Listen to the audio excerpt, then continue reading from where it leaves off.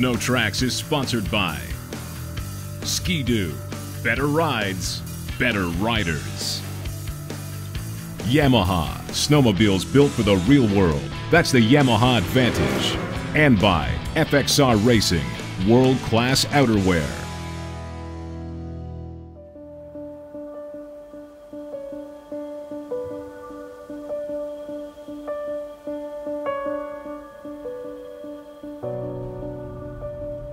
You know, I don't really get to ride in the mountains too often. It's usually at best twice a year, but most times I'm there just to test a new sled. I don't actually get to go out and experience what the mountains are all about.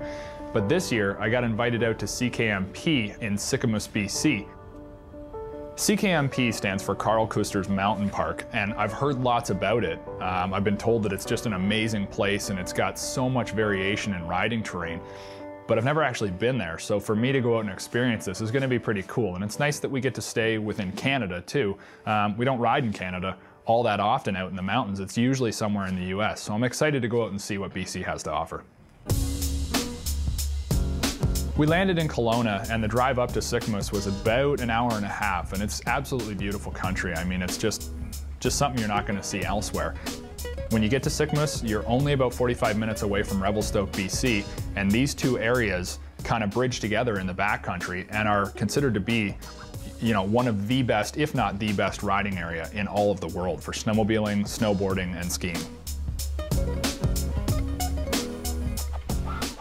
You know, a lot of snowmobilers probably have heard of Carl Kuster, but for those who haven't, I remember him personally back from the snowcross days. He raced in the pro class when I was in, you know, semi-pro, but Carl's got a pretty big name. He raced with Blair Morgan, who is arguably the best snowcross racer of all time.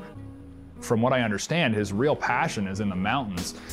And a guy who can race that well, that has an even bigger passion for mountain riding, that's pretty cool. So I'm really excited to see what Carl does up in the mountains and what his facility offers. Are you getting old there, pal, or what's wrong? A guy with this kind of passion for something, when he's already amazing at snowcross racing, it should be pretty interesting to see what he has to offer.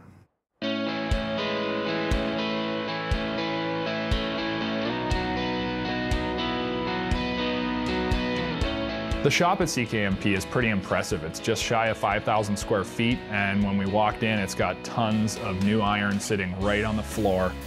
It's very pristine, and Carl's a pretty meticulous guy, and this place definitely shows that off. It's a cool facility, it's got everything you could ever need, and tons of cool sleds. I've always dreamt of having the shop or facility to house what we're doing here now, which is, you know, there's lots of demo rides going out of here, and there's some you know, some instruction that we're doing as well for mountain riding.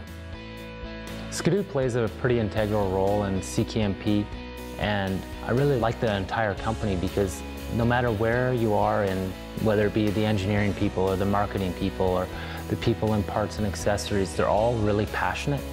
And to me, that's really important, like from a manufacturer level, because they genuinely do care about the product, and they really do care about making sure that the other people have fun. You know, just like I want to see people have an awesome time when they're riding in the mountains, they want to see me succeed at that as well. Or not just me, but they want to see the other people have the same feeling I do. We got a fleet of about 10 sleds at CKMP, all brand new Ski-Doos, all 800 E-Techs, 154s, we got lots of 163s, all have the newest and latest stuff, T-Motion, all the flex edge tracks. When people show up here, they ride our equipment. They come and ride it because it's usually fresh and it's very well maintained and it's set up properly.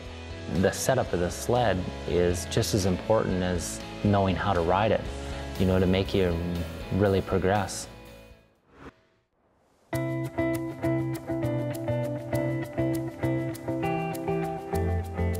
When we looked at buying a place too, it was important to us to have some place that always had good snow, and usually with good snow comes good stability, and that's something that the Sycamus Revelstoke area has some of the most stable snow in North America.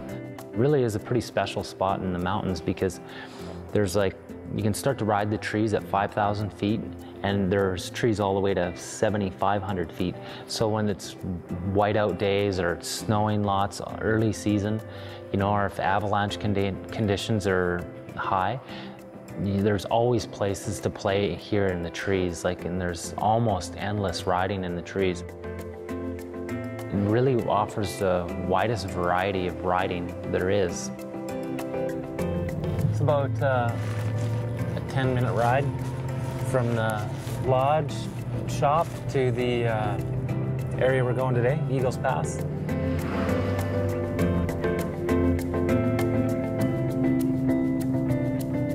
Once we land in the parking lot, it'll be about 20 minutes from there till we're right in the top of the Alpine. And at about the 15-minute mark on the ride, it's really good tree riding, which is good for this kind of weather because, lots of early season weather is like this, December, January, February. It's usually lots of snow, or if it's cloudy, with all the burnt trees that are in Eagles Pass, there's so many pockets that are left untouched. You go there for 30 days in a row, and we have that, and you can get fresh snow every day. Even if it hasn't snowed in 3 weeks, there's always a stash somewhere. Morning, Jim. Good, how are you? You're in the spotlight now. Oh, neat. How many we there got? We go. 154 or 150. Looks like we're the only ones, huh? So far, yeah. So it's guaranteed powder? Well, I think so. Yeah. Cool. Enjoy, guys. All right, thanks, Jim. Another thing about snowmobiling that keeps me going, or to make me want to do it every single day, is the fresh snow. When you go out there and it's all fresh snow, it's like, I don't know, if you were an artist, that'd be like a brand new canvas every day.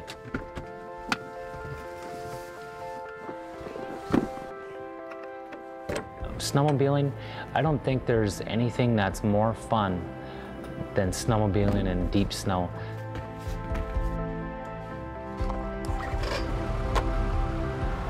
When we got to the destination where we unload, you could see that the snow conditions were going to be pretty good. There was fresh snow right there.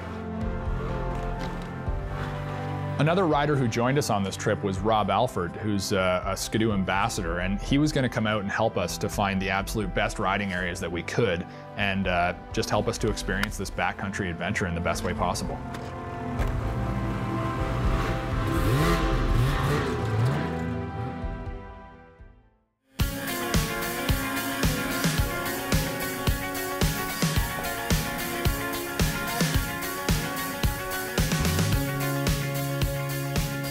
One of the first areas we got to was the burn, and there was actually really nice snow in there. It's just huge areas of where trees have burnt from natural forest fires, but it creates an awesome riding area because you can see so far through the trees.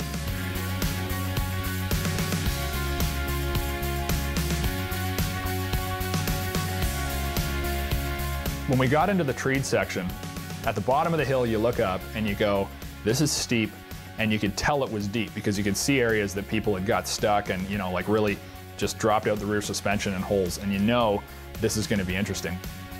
We were riding XM 163s with 800 E-Techs, so I knew I had power. The new line of Summits really does help to make it easier to ride all day. There's a lot of technology that they put into that, the T-Motion and the Flex Edge track. And really being able to stand underneath the handlebars, that's one of the most important aspects of that sled. So when you're going to initiate a turn, you can just put your weight on there and just give it a little bit of throttle, and literally this is as hard as it is. That really is what makes the new line of Summits, or the XM chassis, so much easier than anything in the past to ride.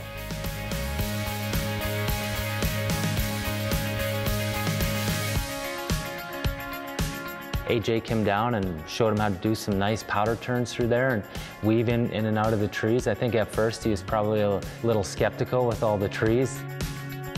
It was just a ton of fun. I mean, there was so much powder here, just so much. And these 163s just grab a hold of that snow. And I mean, they just keep clawing and clawing.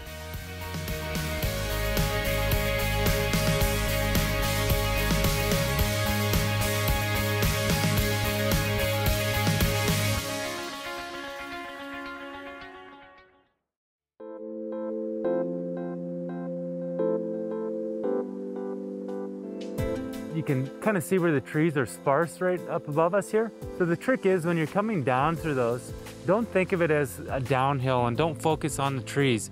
Just think of it as an open field. So if we go up around here, you know, up the trail, and then we'll sneak through the trees on the top, you can almost see there's a big natural S-turn. You could come around way on the outside of it, split the middle of it, or come below it. Carl was talking to me about how, yeah, we're gonna go up there and we're gonna come down that. And I'm looking at it going, yeah, you're gonna go up there and come down this, but I don't know about me.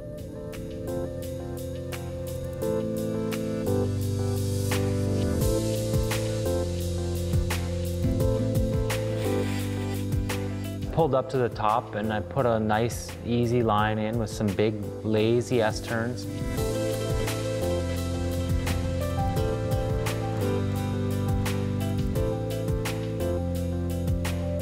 I felt like I had it pretty well dialed until he called me out onto the ledge where we were at, which I realized shortly after going onto the ledge there was no returning from because that sled will not back up the hill we just came down. Hey Matt, you can tell Carl that this is just slightly steeper than the last hill. Definitely need a pair of Pampers right now. All right, I'll give it a shot.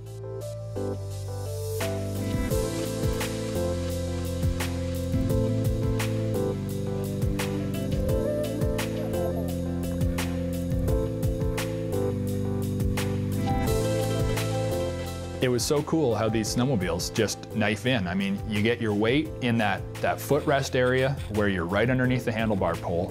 You pull the sled on its side and they just knife right into the snow. And it was just one of the most incredible feelings I've ever had on a mountain sled. My heart was beating right out of my chest.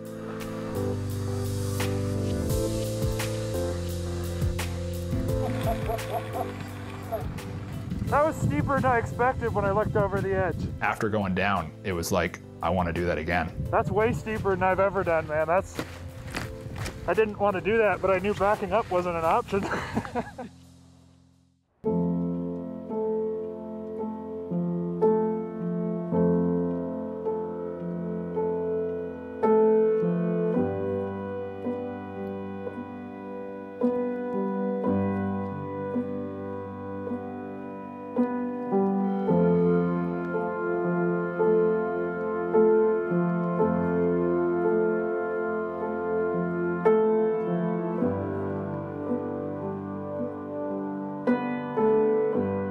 I always wanted to show people, you know, what it was like to ride in the mountains, and if they have the right instruction, it's all really simple stuff, you know. It's just looking at lines and, you know, and knowing what the confidence and what the sled is going to do.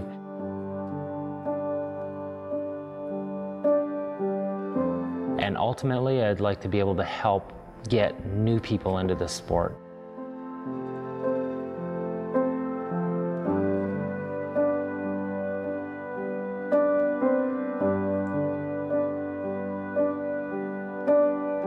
So when they come and get on the snowmobile for the first time and ride it in the mountains, and then they get off and they're like, holy, I had no idea it was this easy. Snowmobiling to me, that's really pretty simple. I mean, it's deep snow in the mountains. I don't know, it's like having 100 Christmases in a row right now. The mountains, that's where I was born to be.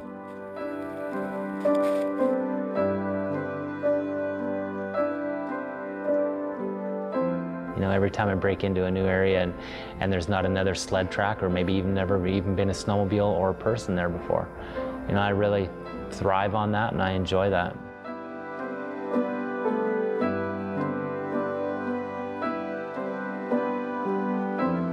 This trip with CKMP and Carl Kuster in BC was all about the experience. This guy has incredible, incredible abilities in the mountains.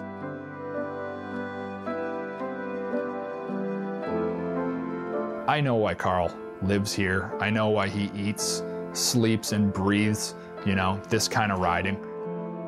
It's addictive.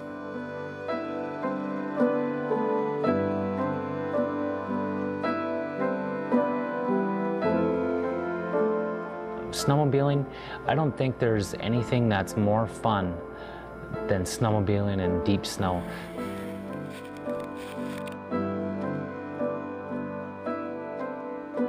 I'm already looking at the calendar for when I can get back there and take Luke back, because this is the kind of place that you need to tell people you've ridden. This is like nothing else. They say with age comes wisdom, or maybe I'm just getting old, it's hard to tell. But these days, I enjoy riding a lot more when I'm on a sled designed more for comfort than it is to look like a race sled. Sure, racy replica or hardcore performance sleds are great. I do still like them, and I still like riding them. But if I had to choose what type of sled I'd prefer to ride all day, it would definitely be something like Arctic Cat's F1100 LXR. There really is no compromise here. Aside from mildly understated graphics, there's nothing I would want on a long day that this sled doesn't have. From its excellent mid-height windshield to its heated seat, all the way back to its tunnel-mounted storage bag, everything I'd want on a long day is standard equipment. And just as important is the long list of performance-inspired technology and geometry underneath the plastic. The F1100 is not a dull or numb-handling touring-specific platform. Under all the cozy touring gadgets sits a full-on performance-minded chassis and suspension setup ready to impress even the hardest core rider. The Procross chassis is, for lack of a better term, a work of art. Its stamped and tipped tunnel is as impressive as it is functional. Its bulkhead and clutch braces are built with high performance in mind, and its wild-looking, ultra-tall spindles and long, widely spaced A-arms come right off Arctic Cat's race sled. It's hard not to see the performance heritage behind the LXR's underpinnings, but so often, too often, sleds like this one, originally built for performance but loaded with touring features, end up doing neither very well. Luckily for all of us, that's not the case with the LXR. By utilizing their ultra-plush slide-action skid frame out back, a set of Fox Zero Pro coilover shocks out front, and reasonably mild valving all the way around, Arctic Cat has managed to soften up the ride of the LXR to the point you might even call it mushy. Last season, even the softest settings on LXRs wasn't soft enough. This season, I can honestly say this sled rides really smooth. It's just a little bit stiff on the small stutters, but absorbs the medium to large hits without flinching and without sending the rider to the chiropractor. Under the hood lies Arctic Cat's highly underappreciated 1100cc two-cylinder four-stroke that puts out a below average but more than adequate 125 horsepower. It's stout down low but doesn't shift out very high on top. Still, excellent clutching takes full advantage of all 1100cc's of displacement, shifting out to a top speed hovering right around the C note. I personally like this motor. I think it's ultra smooth, perfectly responsive, and it runs great. It's good on gas, runs clean, and is very reliable. It doesn't sound amazing, and it's not the fastest motor in its class, but all things considered, it possesses all the necessary attributes for a long and comfortable day on the snow. Ergonomically speaking, the new F and XF Arctic Cats are worlds beyond their predecessors. Wide, soft seats, comfortable foot stirrups, and fully adjustable handlebars allowed any rider to find a comfortable seating position. Our only complaint in this department is the key panel directly in front of your knees. This area is convex in its shape, and if you're a forward rider like me who likes to hug the tank, it can interfere with my knee placement as I slide forward. I've had no trouble working around this and simply adjusting the way I move on the sled to avoid knee contact. But if the key panel area was more convex, it would allow more room and be a more comfortable shape for your knees. The 15x128 track is longer than your average 121, but shorter than a 136 and is actually a very nice compromise between the two. Its 1-inch lug is on the short side in my opinion, but the extra length seems to make up for the lack of lug in the traction department. Arctic Cat finished off the LXR package with a long list of additional features that really does make your riding experience that much easier. Electric start, push-button reverse, a deluxe digital gauge, and 12-volt accessory outlets reaffirm that the LXR package really does include everything you need. The more I ride year after year, the more I begin to realize that while on the surface I want people to think I'm a hardcore performance rider that throws all convenience and comfort to the wind in search of the most aggressive look I can get, the truth is, I want to be able to ride more often and I want to be able to ride more miles each day. Sleds like Arctic Cat's F1100 LXR provide all the amenities I need, combined with the performance and handling characteristics I want, proving that with sleds like this, there really is no compromise.